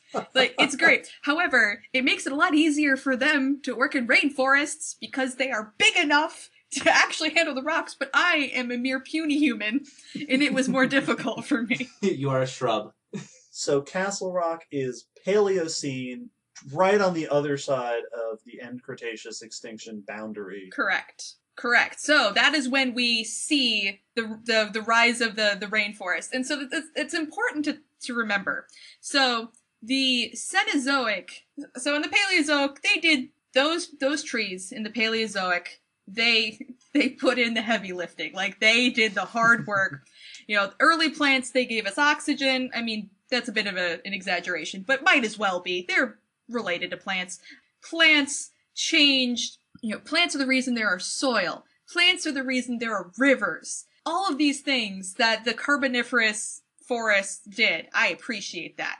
The next big innovations come in the Cenozoic. So at the beginning of the Cenozoic and the Paleozoic, that's when we have, in the Paleocene, that's when we have the rise of the rainforest, which might be my favorite biome, but I'm a bit biased. And then the other innovation that we get is in the Cenozoic, and that's the rise of grasslands. Mm-hmm. Episode 38. I left a pause for you to say that. But even from the very beginning, the Cenozoic, there's not much I need to say about forests in the Cenozoic because you've experienced them. They've been basically the same all through time, the Cenozoic time at least. The big difference has been who is where. So, for example, part of the research that I did in my master's with you friends was I looked at the fossils from the Neogene of Eastern North America. And they compared them to basically where those groups live today. And it's amazing because in the mid-Atlantic of North America, there were tree ferns. We don't have those anymore. And that's only like 20 million years ago. Yeah. Wow. Yeah, between 20 and 2.3, right? So it's absolutely amazing that, we have this shift in who is where. So speaking of palms, not forests, but speaking of palms, because they're not trees, palms are actually super common in the Paleocene. They occur in forests. Wow. In North America, in the Paleocene, the early Paleocene, which is interesting because today in like the southeast, you'll have like the cute little like sago palms, which are cycads. They're not palms, which are not trees. Common names are rough. But in like Africa, you will have palms making up a decent proportion of the forests. But palms didn't get to Africa until actually relatively recently. So plants, they'll get there eventually. They're slow movers. Neat. Cool. Yeah. While we're in the Neogene, and because you mentioned your master's work and you mentioned plants sort of changing distribution and stuff throughout the Neogene, would you be able to make a brief note about the plants at our favorite fossil site? Yes! The Gray Fossil Site? The Gray Fossil Site! I actually have been talking to Chris Widga about this because I have thoughts about the plants for the Gray Fossil Site. Good. We need more, but we have, so Dr. Elizabeth Hermson is currently doing a bunch of work on plants right now. Gray Fossil Site, by the way, episode 14. But there's like distribution has, I have been told by Allie that the most interesting thing about the plants at Gray is the distribution of the plants. I agree. I agree with myself. I second this again. Smart lady, that Allie. So the thing that I find most interesting about the plants from the Gray Fossil Site is, like David said, the change in the distribution. So if you look at the genus level, so basically, maples and elms and hickories like that, you look at the genus level, the forest at Gray is fundamentally the same as it is in East Tennessee today. You see the same genera, you see the same groups in a similar composition. There are some weirdos, because it is the Neogene. But by and large, one of my favorite things to tell people is if you were to get out of a time machine at Gray, or go into a time machine at Gray, and then get out of the time machine at the time of the deposition of the Gray Fossil Site, you might not be able to tell just by looking at the plants. Then a taper would go by, like, whoa, that's not supposed to be here. But if you look at the species level, and if you look at the actual, how the species are related to each other, that's when it gets really interesting. Because, and this is what I've been talking to Chris Widga about, I have questions. So, at the time of the deposition of the Gray Fossil Site, all of these genera that we have today in East Tennessee are actually more closely related to their cousins in East Asia. So all of these species that are the exact same genus that's there today, it's actually not as closely related to its cousins who are there today as it is to its cousins that live in East Asia. And I don't understand why. So one of the things you have to remember is, so the whole reason there are these disjunct populations, so the reason that you have the same genera in Eastern North America and East Asia is because at one time we had these nifty little land bridges all across the Northern Hemisphere, and so our dear plant friends, they take a while, but they get there, were distributed all around the Northern Hemisphere. And then over time, there was this Ice Age thing. So they closed the land bridges, and then this rude chunk of ice covered a good chunk of North America, and that changed things. So because you didn't have this flow between the East Asian and the Eastern North America groups anymore, they began to look different. And so something happened. Why are they different? Why do these look like the East Asian groups and not the Eastern North America? I don't understand. I blame the Ice Age, but I would be really interested to see if that affinity, like how far that affinity goes. We know that taxonomically it works, but I'd be wondering if you nerded out and looked at the details of the anatomy, if you'd actually be able to tell. I think it's fascinating. I absolutely love it, but I don't understand it. It's also the case with the animals. Yes. So, obviously, the famous red panda is an obvious example, but also, like, the badger at the Gray Fossil Site is a Eurasian badger, not an American badger. Mm-hmm. And then this is why I say if anyone's going to come out of the, in future literature and show that Zealantophus, our new snake, isn't new, it's going to be somebody who cuts open a snake in East Asia and goes, oh, these vertebrae, I saw these in a paleontological study. Like, is that? There's these interesting connections. But of course, that sounds like future research, potentially, of yours. But you're doing research on trees right now. This is true. I am doing research on both modern and fossil trees because I have diversified. So basically, I am doing research on modern trees so we can understand what fossil trees we're doing. So, slight backup. I really, this is blasphemous as a botanist, and I apologize. My favorite part of the tree are the leaves. And if you ask any botanist, leaves are the worst way to identify a plant of any kind. But it's what's preserved in the fossil record, so that's what we have to work with. And we know that there's a relationship between the shape of leaves and the environment that the plant was growing in. So, unfortunately, most of the data associated with this understanding of the relationship between leaf shape and climate is from the temperate northern hemisphere.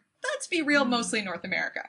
And so, while broadly this pattern holds in many places, the tropics are a beast unto themselves, especially Africa. And no work had been done looking at the relationship between leaf shape and the environment in tropical Africa.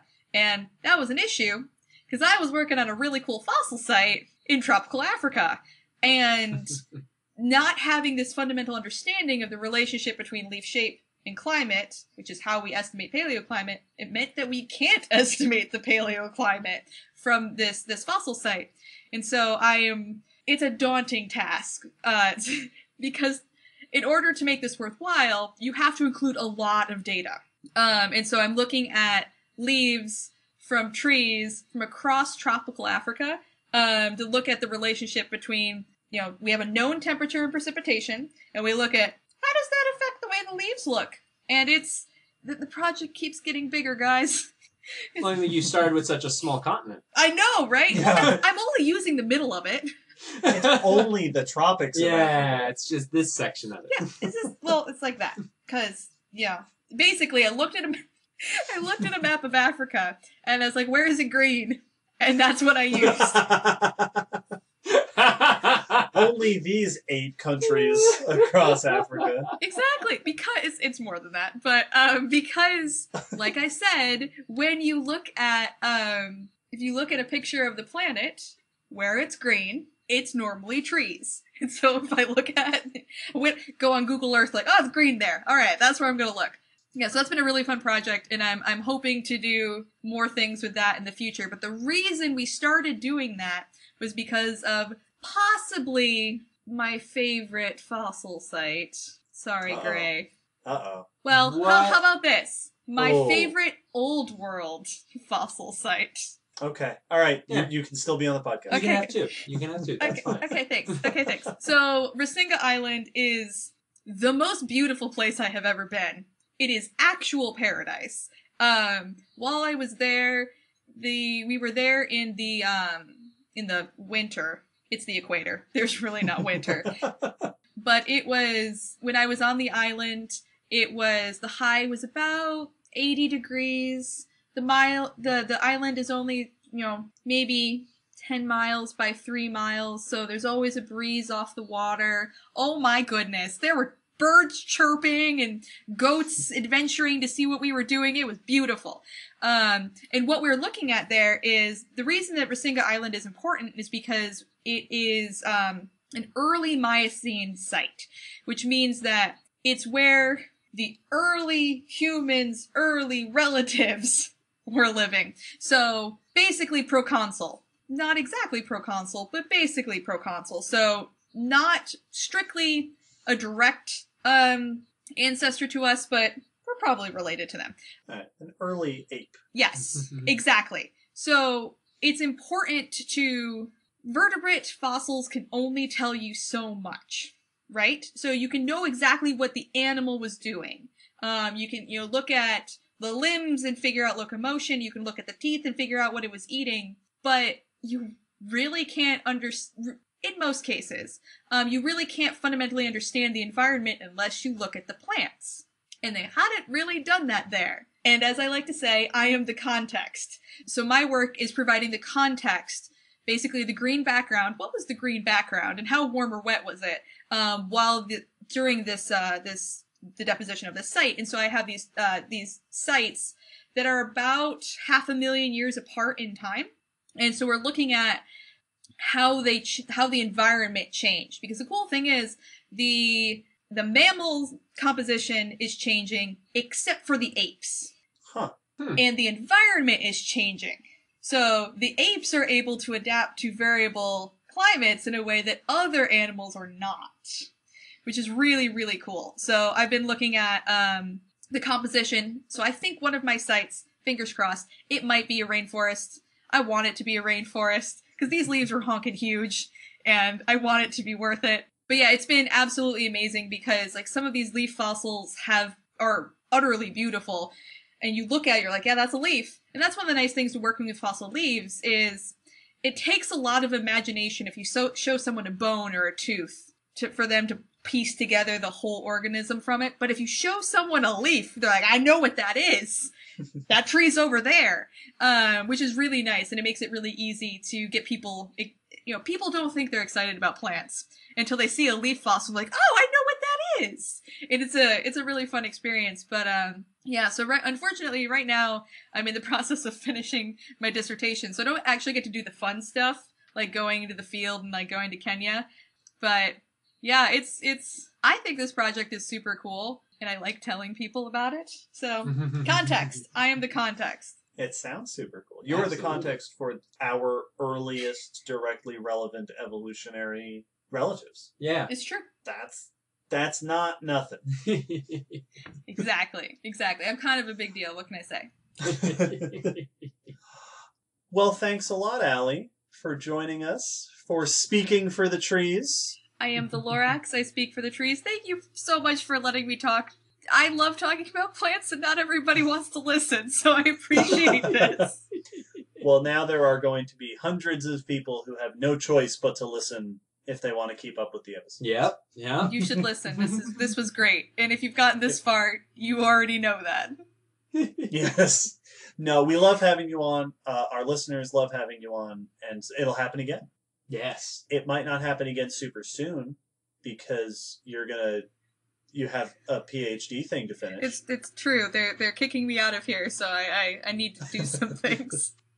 But before we go, as listeners of the podcast know, as Allie I'm sure knows, we get Patreon questions sometimes. Yeah. So one of the things that our patrons can do is ask us questions, and we will answer them on the podcast. And we happen to have a patron question that is perfectly suited to have Allie answer it on this episode. So Allie, we're going to throw a patron question your way. All right, I'm ready. This is a question from a patron whose name is Dread Pirate Rob. And the question goes, Will? So me riddle follows. I hear tell that by the middle o' the Carboniferous, there were big piles o' trees lying in valleys and swamps in river deltas, on account o' the trees getting ahead o' the saprophytes arms race with the superweapons lignin and suberin for a couple of few tens o' millions of years. How non-controversial be this thinking? And are there any beasties o' that time that were adapted to the climbing around or swimming amongst fathoms and fathoms o' fallen trees? Or that ye could speculate might have been adapted to the life amongst the fallen trees? Yo-ho! Our patrons are awesome. That was beautiful! So, to translate what our pirate friend is asking is that in the Carboniferous, so this time period we talked about where trees sort of became a big thing for the first time, they've heard that trees had all that lignin and awesome wood building material that decomposers took millions of years to catch up, and so for a while there may have been lots and lots of fallen trees that perhaps animals were adapted to climbing around in just these forests of dead trees.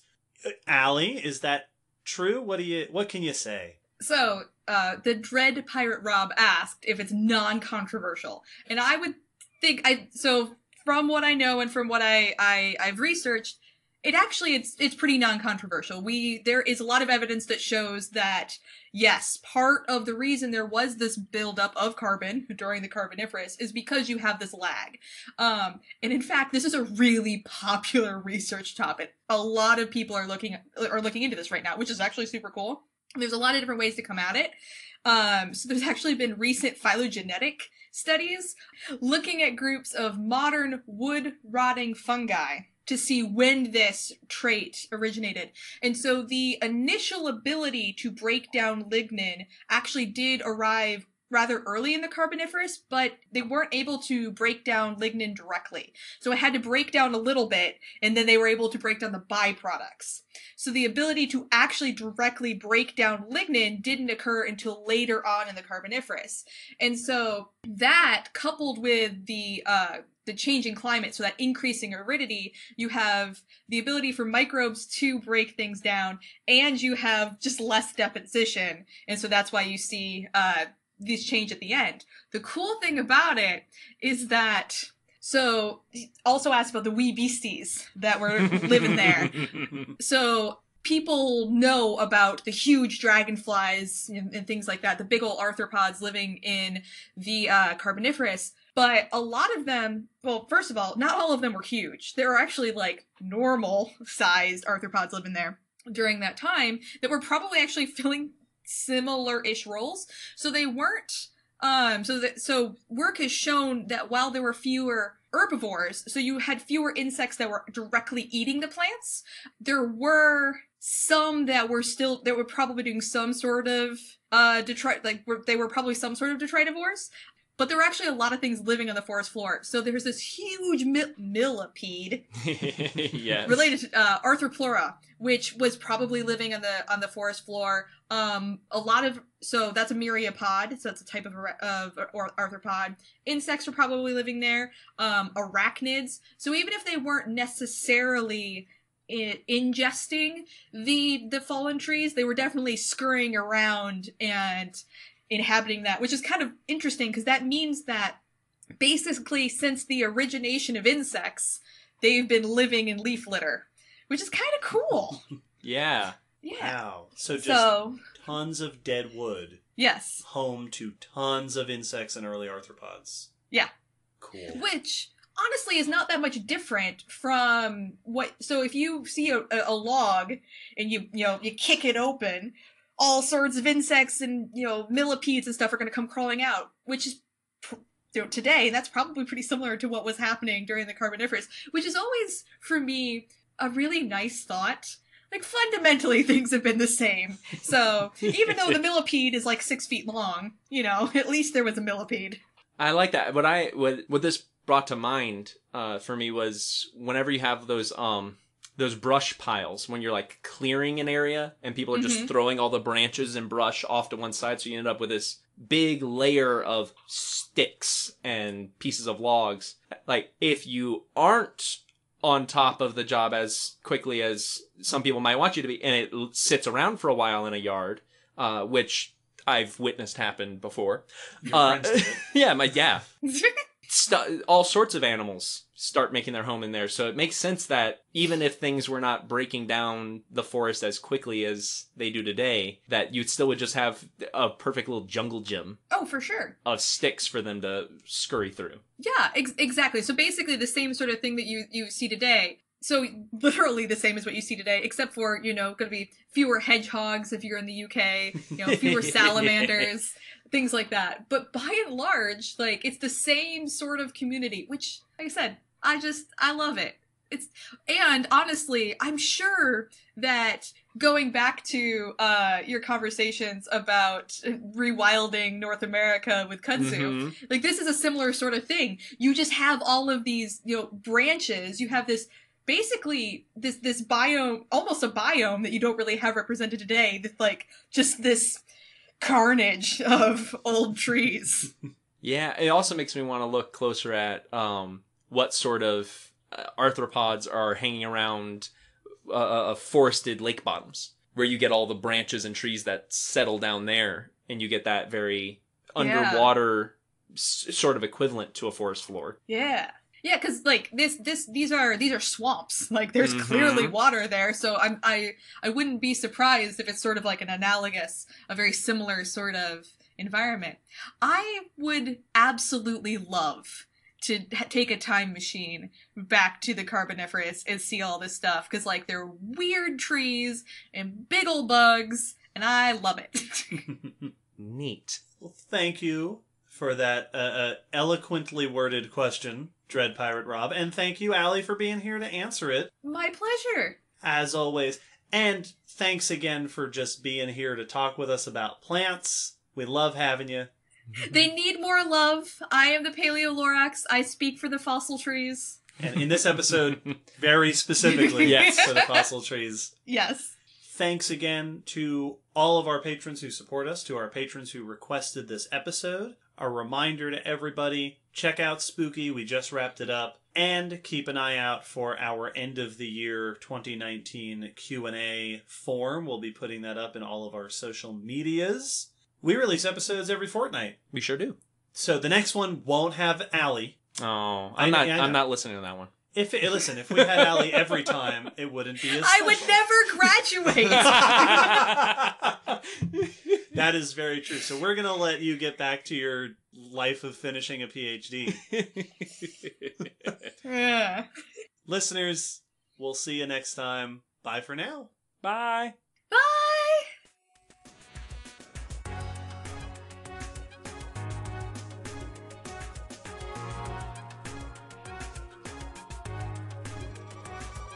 Thanks for listening to the Common Descent podcast.